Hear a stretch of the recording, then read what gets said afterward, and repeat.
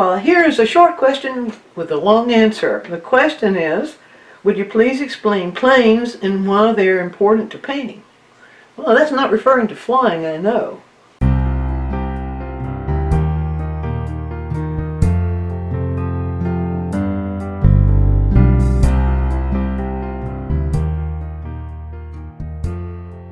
Well, the kind of plane this person is talking about is the kind of plane we see in images, and it usually means just a flat surface like this. Well, that's one way of looking at it. And you can see this flat surface, it just goes horizontal and vertical. But when I turn it like that, you have a diagonal, and that's usually what causes people problems with this thing. It's relatively easy to find when you're looking at architectural structures. So I've got a couple of, these are just illustrations here. I've got a couple of illustrations, and here we see a diagram of 3 different planes. Now, planes can only tilt in 3 different directions. They can tilt so that we have a vertical and a horizontal, or they can tilt so that we have a diagonal. But diagonals, here we go, diagonal. Diagonals can tilt in many different directions. And that's usually what gives people problems. So if we can learn to look for the tilt of the plane, that's the first thing we need to do in order to understand planes. But why are they important to painting? Well, for one thing, they're important to painting because they will help us to get correct perspective. And in animals and things that have more organic structures, they'll help us to get those structures correct. But another reason they're important is because they will show any image in terms of where the light is shining and where the shadows are. And the lights and shadows really are the things that give more people more problems. So let's just do a little something here so that you probably understand that pretty well as far as the architectural structure. But so we have the planes here, and we can see that this plane, it's vertical this way, but as it moves in this direction, it's moving more in a tilt because it's turning away from us. So a plane that you see completely vertical is going to be facing you. Or a plane that you see completely horizontal, vertical and horizontal, is going to be completely facing you. But when you're in the position that you're looking at the side of that plane, it's going to be tilted. It's going to be more diagonal. All right, so we see that here in this particular illustration. So we see this, and I can just give you a little bit of a guide here. You see that plane's tilted this way, this way, this way, and that way. That way. So by tilting that plane, then we can get correct perspective. See the same thing happening over here. Tilt, tilt. And you see this plane because it's turning downward, is tilted in this direction and in that direction. All right, so there's the tilt of the planes. Now, if you'll notice, what the illustration is showing us here is what happens, what you see in terms of light and shadow according to the tilt of the plane. So here this tells us the sun, because we can see this is very light, so we know the sun's hitting there, the sun's hitting here, and the sun's hitting here. So then that tells us that the sun is over there somewhere, more over here somewhere, causing this to be in shadow and causing this side to be in shadow. So if you look for those things rather than just guess at them, it will help you a whole lot to get not only the perspective correct, but also to get the light and shadow correct. Now we see this one's a little bit different. In this one, again, you can see how the planes tilt, but you can see because this shadow area right here on the plane, because that shadow area is lower down, then we know that the sun is a little bit more tilted. And the sun would have to be somewhere over there because this is in shadow and this is in shadow and this whole area here is in shadow. So the planes are going to, the way they tilt and the way they cast shadows, they're also going to show us where the sun, so there's 2 important things, where the sun is, where it's hitting and where it's in shadow. So it's 2 important things in getting the perspective and then also getting the light and shadow correct. Alright, so that's easy enough. I think seeing flat planes, once you get that notion that they're going to be planes that are tilting, and once we look for those tilts, that's one thing. But then what about What about images that don't have those kinds of planes in them? Well, let's just take a look at another diagram here. Let's lift this one away. Now, most of what we see in nature is going to have some sort of a curve on it or in it. It's going to be made of either some kind of roundness, let's just call it that way. Normally we wouldn't think to put those or to put those things in planes, but if you do, if you have something like a sphere like this, and then if you mentally divide that sphere into little short planes, they don't have to be this small, but then that will show you how the light is falling on the surface and how it's moving around the image itself. But it would also help you to get the planes or get the images in correct proportion. Let me show you what I'm talking about here.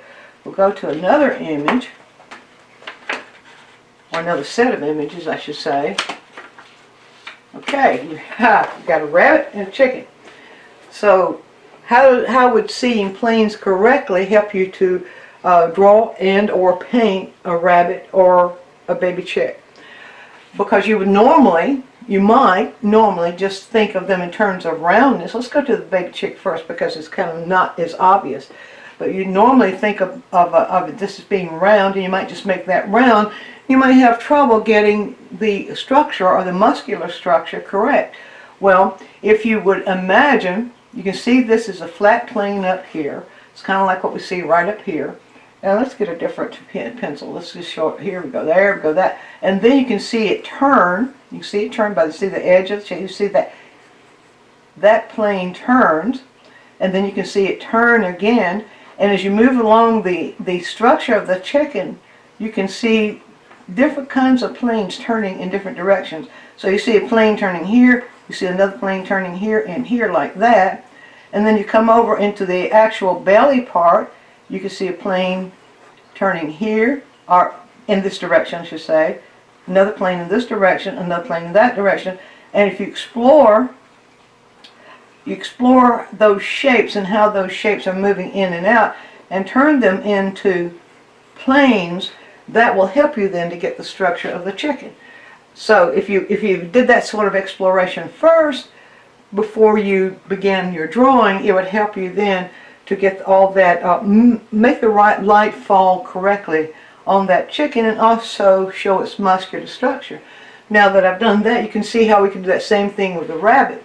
So the temptation would be to draw this in like circles first. And I've seen teachers teach you to do that, where you do the geometric shape first. Well, yeah, that may be all right for doing a flat diagram, but if you're really exploring the muscular structure that you're looking at, if you could switch your attention to not the roundness of it, but to how those shapes bend, then you'll come near to getting the muscular structure. Now, for example, here in the front, see, this ends up being almost flat. See, the angles, this shape angles on either side like that, but the front part of it kind of turns like that.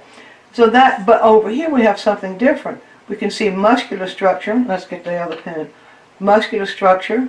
You can see muscular structure moving this way, this way. You can see muscular structure moving this way and that way. So if you can learn to look for the muscular structure of a thing, then you'll show that instead of showing the whole thing as flat or rounded out. In other words, what you look for is what you're going to paint. So let's look at one other thing that really gives people a lot of trouble, and that is rocks. So we'll just take this away. Yeah, you might say rocks and water, but in here we have both kinds of planes. We have the planes that would be found in a rounded structure, but we also have planes that would be found in a flat structure. So you can see that here in this rock.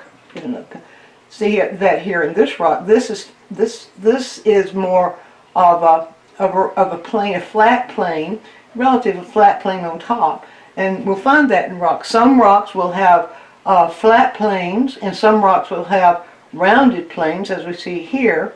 You see actually more flat planes in this photograph, but you see some roundness of the planes in here. So if you can look at those in terms of how those planes move, it helps you then to paint a rock or to draw a rock.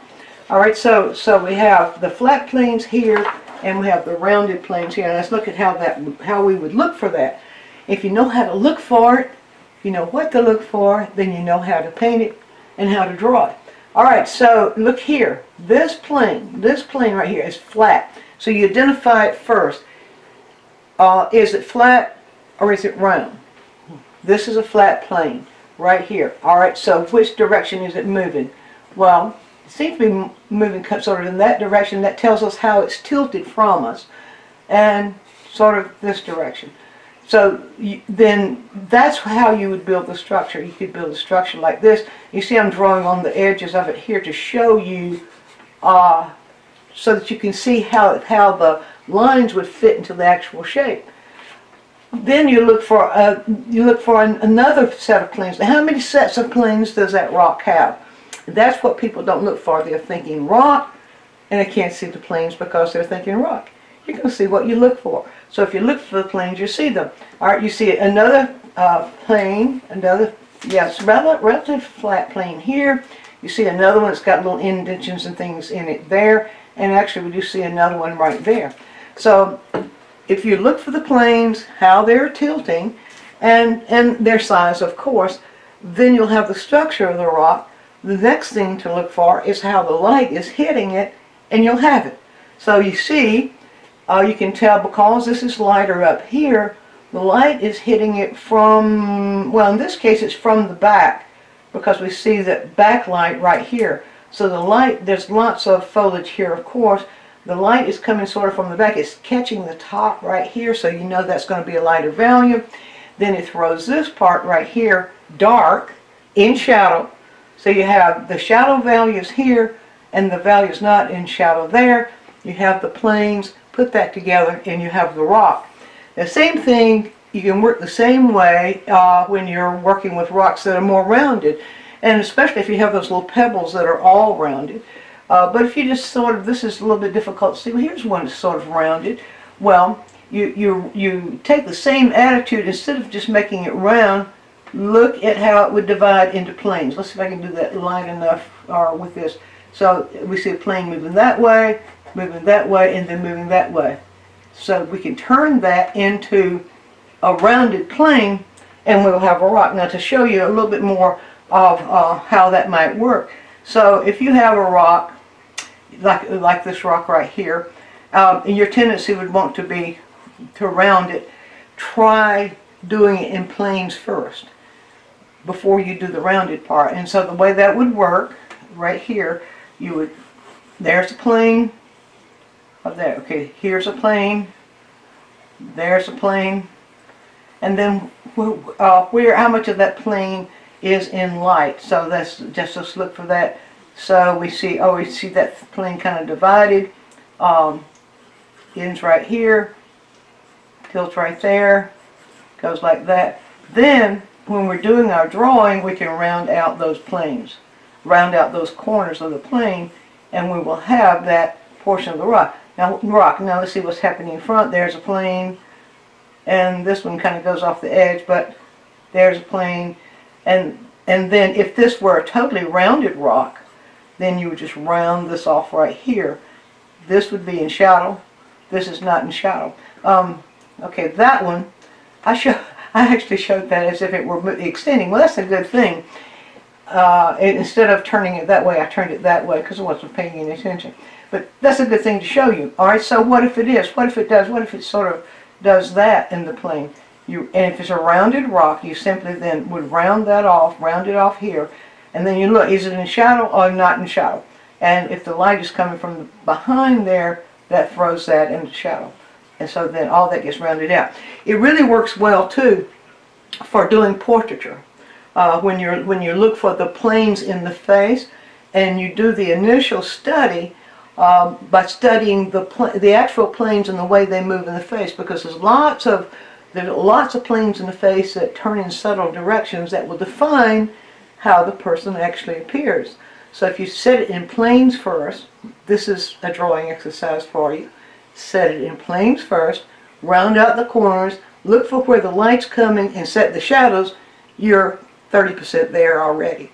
So I think maybe it might be helpful. Let me take this one more step before I close it out. I think it might be helpful if you don't really understand planes, if you still find them confusing, well, print out some photographs. Go to pixabay.com and just find some photographs and print those photographs out, and then take a pencil and actually mark on the photograph itself the direction of the planes, turning the whole thing into planes. You might print out pictures of animals, and say cows are wonderful for this. You print out a picture of cows, and lots of them are on Pixabay. They're wonderful for studying planes. And so then if you don't make a big project out of it, keep it general. But if you just throw those major shapes into planes first, you'll begin to understand something of the muscular structure of the animal. And then you also, once you turn it to planes, look at how the light's hitting it. Before you know it, you'll have the whole thing in three-dimensional form. Hopefully you have it in perspective, and that will give you a wonderful thing to do during your downtime. Be sure to view all of our quick tips. And while you're doing so, subscribe to the channel, click on the bell, so you'll always get a notice when we produce a new quick tip, which is every week. And if you have a question, leave it in the comments section and we'll make a quick tip for you. Also, take a trip over to DianeMize.com, where I have full-length lessons, downloads, DVDs, lots of other stuff there, some free stuff for you. And while you're there, you can subscribe to the newsletter, and that way you'll always be informed every time we do something new.